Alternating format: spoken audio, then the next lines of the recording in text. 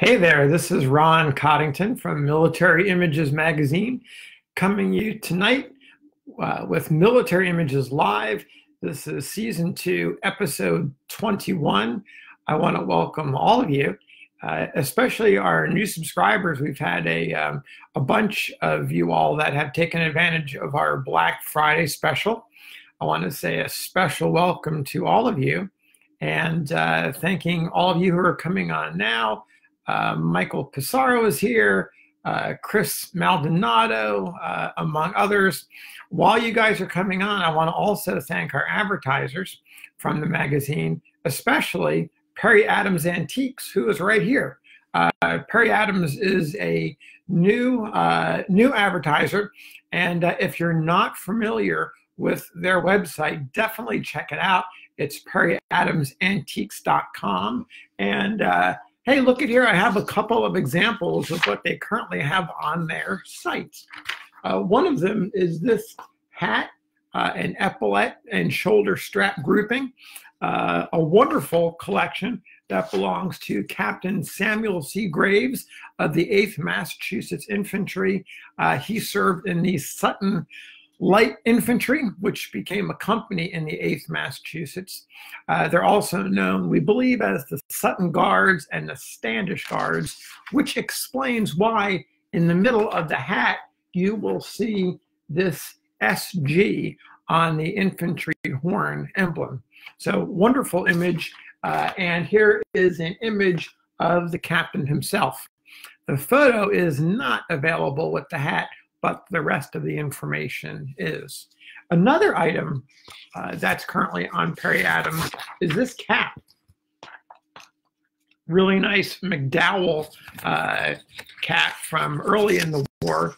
If you look on the inside of that cap, you are going to see some writing, and if you look close, you'll see J.J. Peck. That would be this man, pictured here. And this photograph does come with the hat. This is Brigadier General John J. Peck.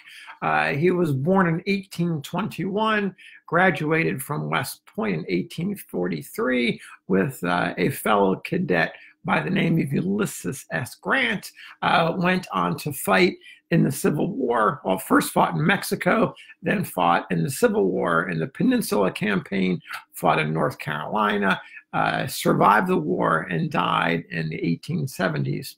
So this image, this hat, is all available on perryadamsantiques.com. I urge you to check them out. Bill and Ben are the proprietors. They're great guys and have wonderful merchandise. So check them out. Now, got a lot of folks on here. So glad that you all are hanging out tonight. I want to start out with an item that it's actually the idea of historical significance when it comes to images. And I rarely call out an image and I say, hey, this is really historically significant. In fact, the last time I did so was a few years ago with an image that's owned by Chuck Joyce. And you all may remember this amazing albumen photo, which is a group of men who served in the U.S. Colored Infantry, along with a minister. You see some musicians here. What makes this image really quite interesting is not only the beautiful composition, but the fact that each man in this photograph is identified. And I believe, if my memory is correct, that 6 of them were wounded at the Battle of the Crater. So at the time, I said, man, this is a really historically significant portrait, and one for you all to think about as part of a way of evaluating images. What is the significance of them? What is the backstory? Well, that was, I believe, in 2016. Now, 3 years later, I'm going to add a new photo to the list of the ones that I think are really, really historically significant. And here it is. This is the current cover, or I should say it's not the current cover, it is the cover of the current issue of Military Images. This is our winter 2020 issue.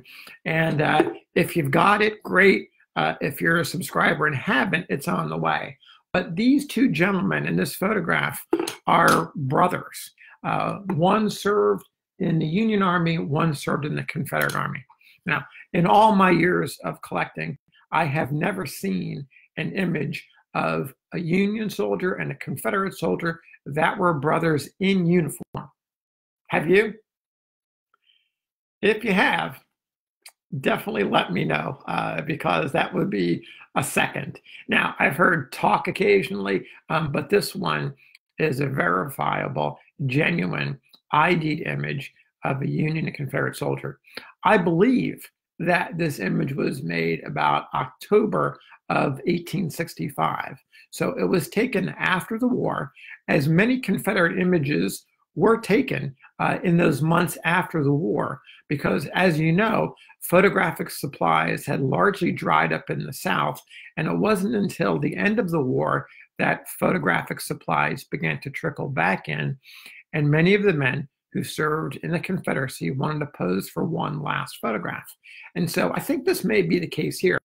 And the reason I say October 1865 is that these two brothers, Gabe and Ned Folks, both from Hickman County, Tennessee, they ended the war. At least Gabe, the Union soldier, ended the war in October of 1865 when he mustered out of his regiment, the 12th Tennessee Cavalry, and went back home. So my thought is that he posed for the photograph around this time.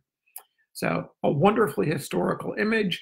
And again, if you know of another one of two brothers from the Brothers' War, let me know. Now, the issue is out, as I mentioned, and the issue came out just in time for the Franklin show in Tennessee. So I was down there, not this last weekend, but the weekend before that, and met a bunch of great collectors, scanned a bunch of images, and also on the way home, I stopped off at another collector's home. It's Malin Nichols, and Malin shared his collection with me, and you'll see highlights of that collection in a future issue. So I thought I would take part of the show to give you a sense of what came out of Malin's collection and from the Franklin show. None of these images have been seriously researched, so you're seeing it pretty fresh and pretty new. And I'm going to start out with some Confederates. You've got this Virginian. I don't know if you can see it entirely here, but he has 3 pleats on the front of his blouse, and they're tinted green. I think, as Malin would say, these are one of my Virginia boys. More to come. Another soldier, he could be a Tennessean. I don't have the full story yet, but really what really catches your attention, again, is the front of his uniform. Take a look at the trim. Wow. A pretty serious zigzag trim. If you are familiar with this uniform, I would love to know about it. We haven't started researching it yet, but several folks that I spoke with said, yeah, that looks familiar, but no one could quite tell where they saw it. If you can, let me know.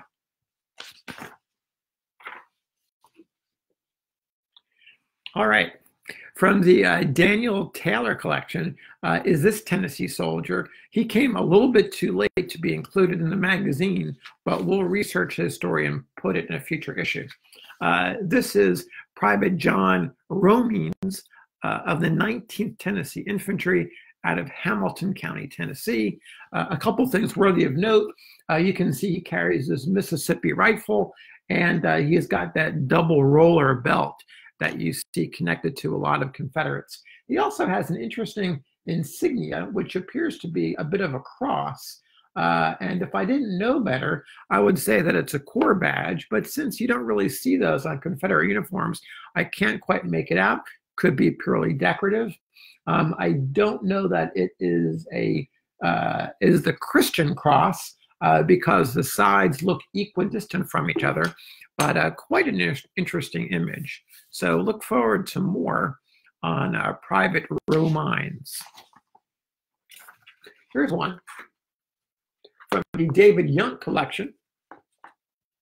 Now, you've probably seen a lot of Maryland images, Maryland officers from the 1st or 2nd Maryland Infantry, which is also known as the Maryland Line. This is an enlisted man, super rare. I mean, I can't think of the number of times I've seen them. You'd have to go around and look at some of the great books about Maryland soldiers that are out there. Dave Mark is probably the best known collector. I suspect there may be a few in his book, but wow, a really interesting view of a Maryland Confederate. Here's an image that came in. This is actually a copy print, and it's an interesting image to me because it was probably taken in the 1940s, maybe the 1950s, and the timing of this is really important because when you think about the generations that followed the Civil War and the way that copy prints were made, it's not uncommon to see images that were made during the war if the soldier passed away. But then you see images start to come out in the 1880s, again in maybe the 1910s and the 1920s, and here in the 1940s and 1950s.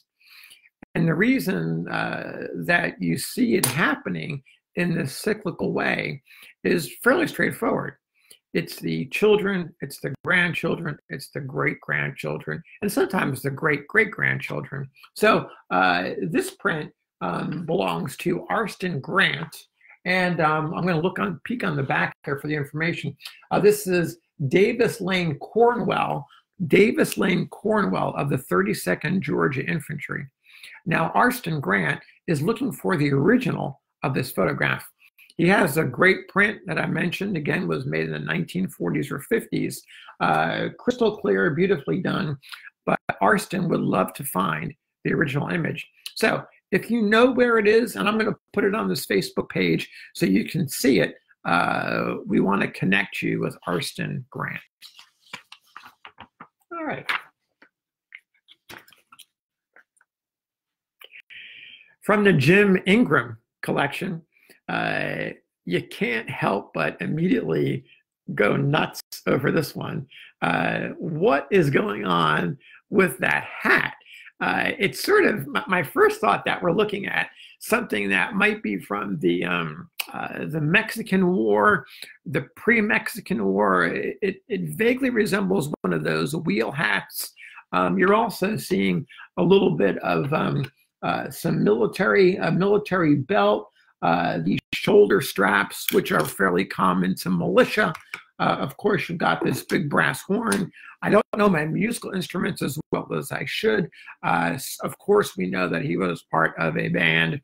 I'm thinking after talking with Mike Cunningham, who is one of our contributing editors, that this image dates probably from about 1850 and is probably some sort of militia bandsman. Still can't explain the hat. If you've seen one like it, reach out and let me know. Now, while we're on the subject of bands, you've got this guy with a very similar horn. And I wanted to call this out because it's a really nice, interesting variation on the bandsman uniforms. Those of you who know the Union uniforms of the Civil War period know of the big pleats that go, the horizontal pleats that go across the chest. Well, this guy is not wearing them, but instead he's got these, and here's another image. This guy here is the guy on the left in this photograph. And he's got these three really big, I can't even call them chevrons. They are piping on his cuff with three buttons along the side there. He's with his buddy who is also, I'm assuming, a militia, or pardon me, either a militia soldier just about to muster into the Federal Army. So great image and an interesting variation on the uniform. What really caught my attention about this image is if you consider the shoulder straps and the piping, and then if you take a step back, and this is probably around 1861, if we go back to our 10 years to our 1850 daguerreotype, we see the same idea here. You see the piping on the sleeves, and you see the shoulder, you see shoulder straps that imitate those going on there. So this image, of course, is a bit stronger in the hat, of course, and the shoulder straps. But this later image really has this one beat in terms of the piping on the cuff. Here's one. We're on a roll with musicians. Here's a bugler. He's a young bugler. I can't imagine he's more than 15, maybe 16 years old. He's part of Adam Fleischer's collection. Adam shared this during the show, and a really, really wonderful image. The backdrop has got a lot going on. You've got a river scene. You've got the stars and stripes, a caisson for a cannon. You've got a soldier standing over here. Looks vaguely familiar, this backdrop, which is a great time for me to mention to you that Military Images is going to start doing a new column about backdrops. We haven't named it yet, but Adam Fleischer is going to be the author of this new column. So the backstory of this is Adam is taking the lead in wanting to explore backdrops.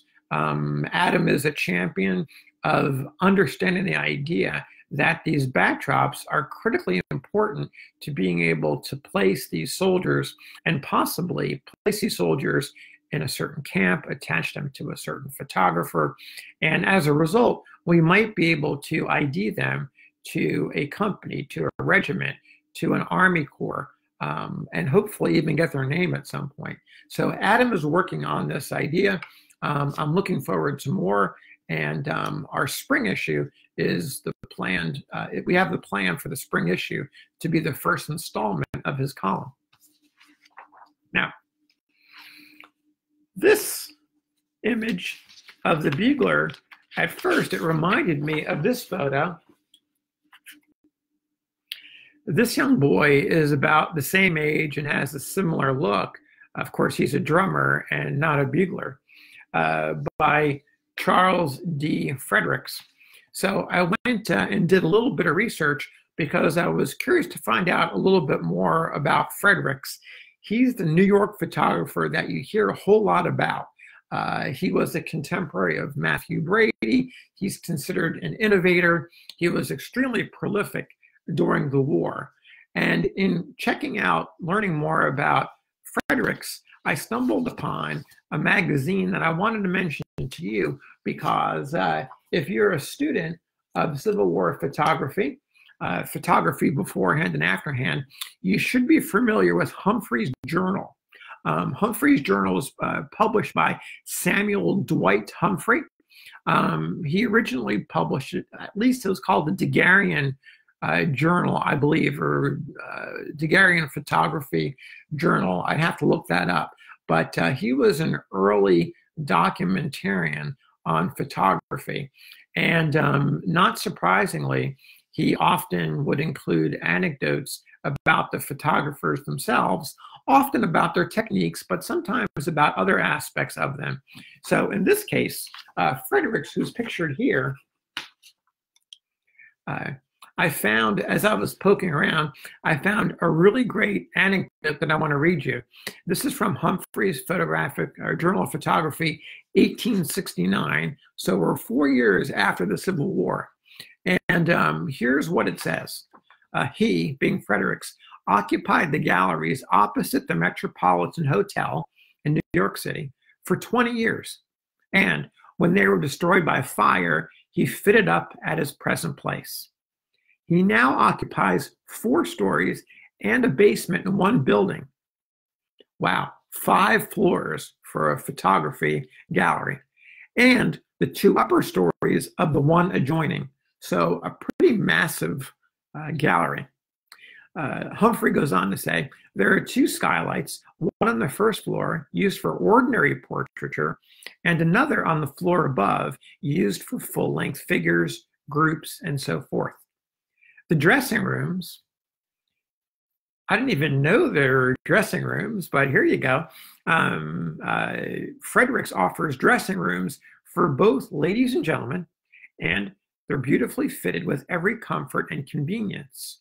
So I assume he's talking about a dressing room if you wanted to bring a different outfit you wanted to wear or get yourself freshened up and prepared for the photograph. Fredericks had special rooms to do that. And then Humphreys goes on to say, while the operating rooms, so now it's sounding a little bit like a modern hospital, the operating room, of course, the operating room is where the camera operators were. They're arranged to produce the best effects with the greatest rapidity and the least inconvenience to the sitters. The developing room, which we assume is close by the operating room, is a marvel of completeness and convenient arrangement. Now, this next detail caught me really off guard. And it says, when we remember that Mr. Fredericks takes as many as 170 pictures a day, 170. And at this time of year, our readers can understand that everything must move like clockwork to ensure the success that is evident from an inspection of the work of this great establishment. It goes on to say, probable this is the largest photographic enterprise in America, et cetera, et cetera, et cetera. Now, imagine Fredericks's gallery, Mr. Fredericks, taking 170 portraits a day, and you figure each person is going to buy at least a dozen by 1869. Do the math. Let's say you buy a couple dozen. We're looking at hundreds of photographs a day, maybe even thousands if you multiply the orders. So that's a huge, huge number. And the reason I was thinking about this when I saw that number is it's an estimate that I made a few years ago about the number of photographs of Civil War soldiers and sailors. My estimate in the Union Army and Navy was that 40 million photographs were taken over a 5-year period. And you may have heard me mention this number before. In the Confederate side, due to the lack of equipment and the lack of chemicals, the displacement of folks in the various parts of the Southern Territory, my estimate is much, much lower. I think that there was probably about 3 million. So 3 million versus 40 million is a significant difference. And so when folks mention the lack of Confederate photographs, the real reason for that is simply a matter of scale. When you got guys like Fredericks operating in 1869, cranking out 100 sitters a day, imagine during the Civil War, the soldiers filing through his gallery. And that's just one of so many galleries across the North and then, of course, in the South. So huge, huge, huge numbers in the North versus the South.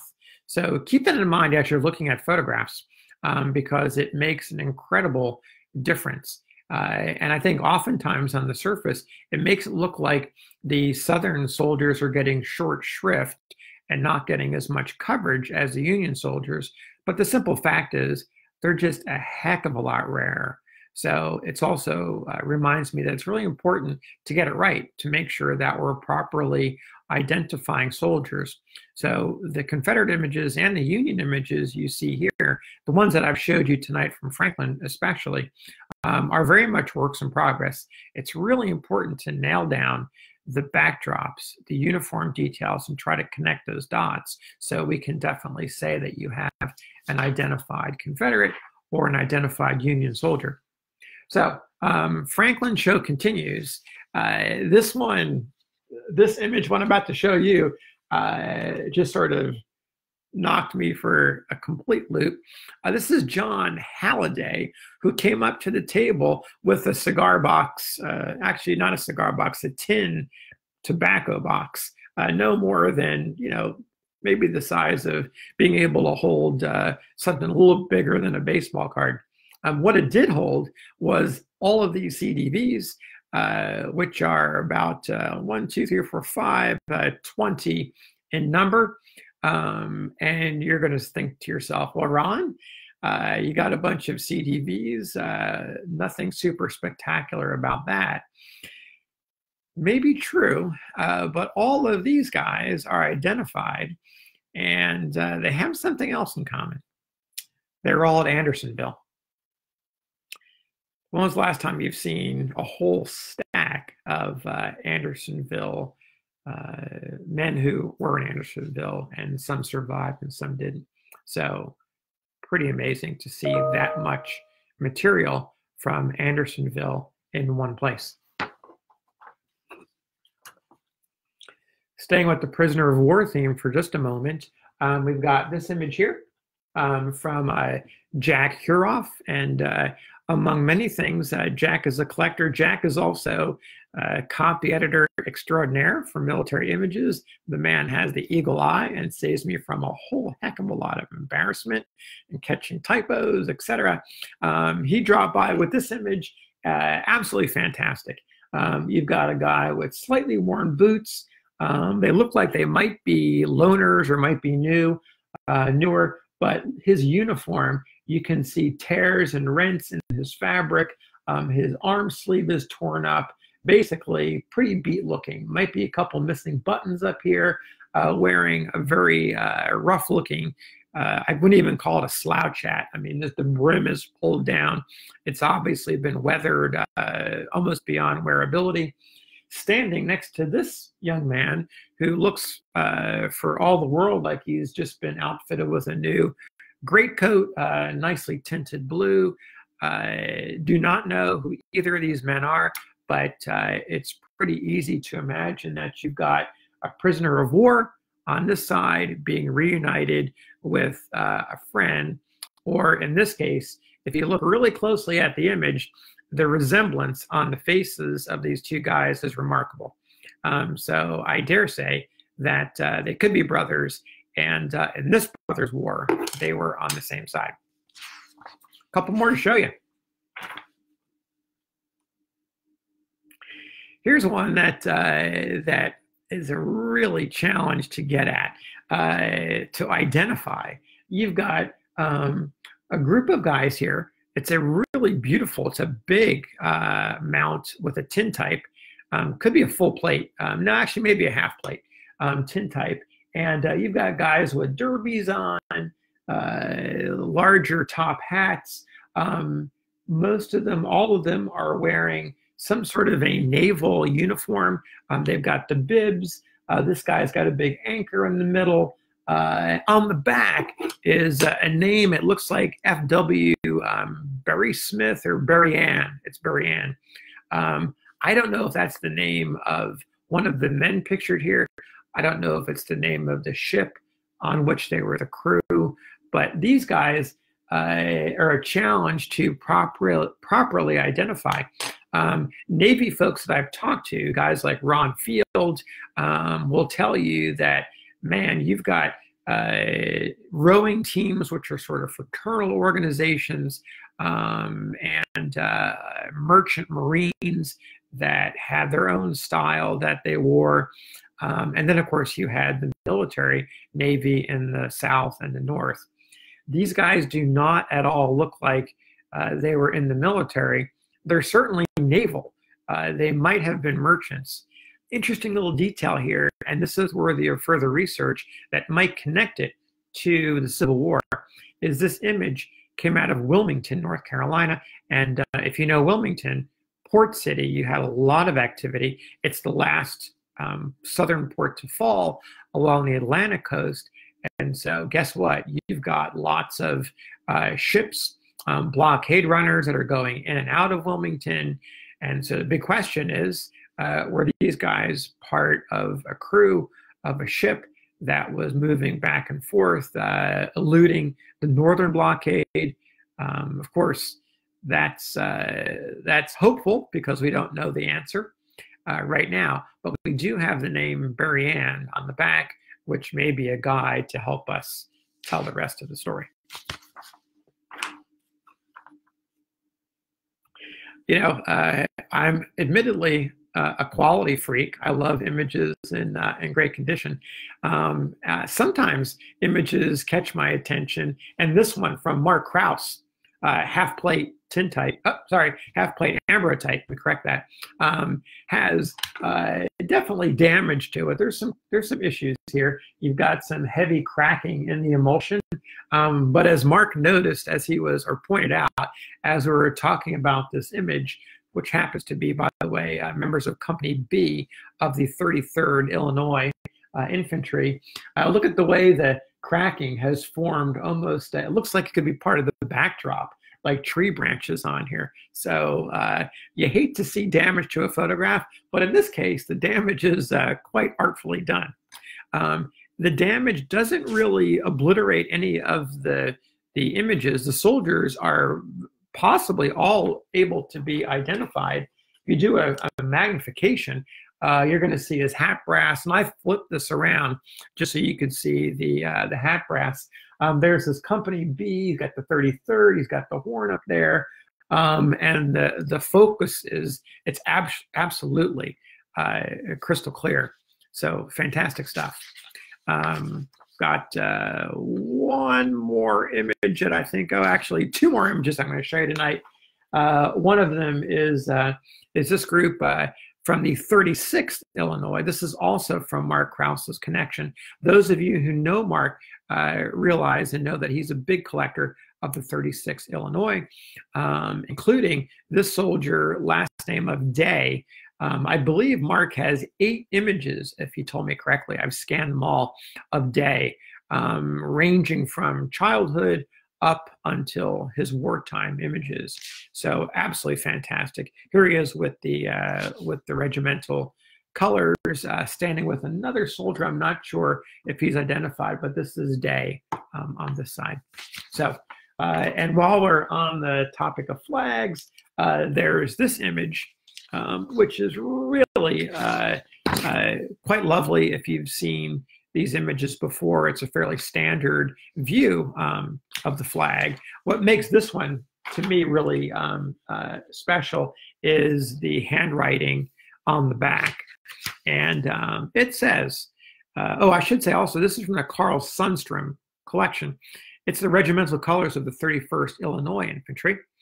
And on the back, it says, after the identification as the regimental colors of the 31st, it says, 5 color bearers were shot down endeavoring to plant it on works near Fort Hill, day of general assault, May 22nd, 1863. It is marked by over 200 bullets. Now, if you go back here, you will see, you might not see from where you are, but get really up close and you'll see the tiny little holes. It's a miracle to me that the flag is actually still together. It's got rents and tears in it and so many little bullet holes. Now, the back of the photograph mentions 200. I found a regimental sketch that doesn't challenge the information, but it does provide a little bit of context. It says that, in fact, the 31st was in the Vicksburg campaign, and on May 22nd, 1863, they were active around Fort Hill. They participated in a bloody assault. The colonel was killed by the explosion of a grenade that was thrown while they were planting the regimental colors on the rampart. This flag being planted on the rampart of Fort Hill during the Vicksburg campaign on May 22nd, 1863. So here you have the language on the back of the carte de visite is matching this regimental sketch. It does say 153 bullets. I'm not quite sure how they got to count that, but apparently more were added to make it around 200, or they just a little bit of a discrepancy in the number. Interestingly enough, it goes on to say, because this occurred on 22nd of May, it mentions that the 31st was involved over a month later on June 25th when a mine was exploded. And the sketch says, this came a time that tested the stuff that men were made of. Here in the night, in that crater remembered as the slaughter pen, the soldiers fighting by reliefs and with an arm's length of the enemy.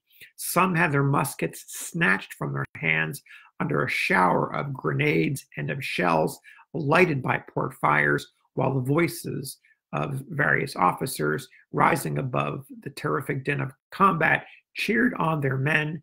There were deeds of valor performed which would adorn the heroic page. Of course, this flag was in the middle of all that. One final note that relates to this image. On the morning of July 4th, 1863, for those of you who know, that was the day that Pemberton surrendered the garrison of Vicksburg. It says, the place of honor having been assigned to the brigade, the 31st Regiment marched proudly across the rents and chasms of Fort Hill into Gettysburg. Pardon me, Vicksburg. So there you have it, the backstory on this image. So when you look at it, the first thing you think of is, wow, it's another of the many images of flags, which are uncommon, but they're out there. But when you get the backstory and realize that this flag appears to be one of the first flags to march into Vicksburg, that really adds some dimension to it. So I'm going to let you go. I have even more. Haven't got to it all tonight, but we'll save it and talk about it on the next episode of Military Images Live. A big thank you to all of you for supporting this program, supporting our advertisers, for subscribing.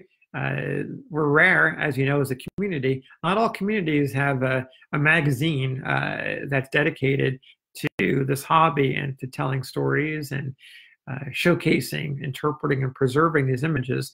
But we have one, and much like I feel like I'm a caretaker of images that I collect, I'm also a caretaker of this magazine, of this publication. So I thank you for supporting what we do.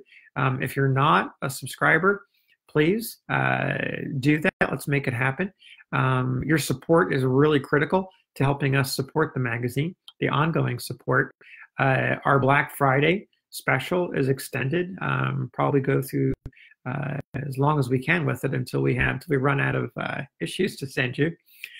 So please take a moment to subscribe. If you value what you're watching here, please take a moment to subscribe. And gosh, it's been a real pleasure to be here tonight. We've been off for about a month or so between Thanksgiving and the Franklin show, so I'm happy to be back. And we'll see you in a couple weeks. So thanks for everything. Take care. Happy hunting.